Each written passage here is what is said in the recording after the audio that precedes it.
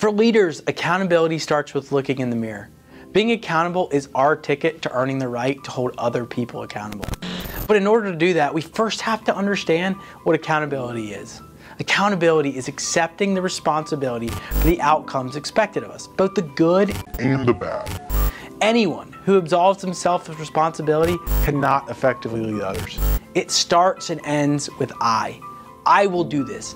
I am responsible. I will take ownership. You get the point.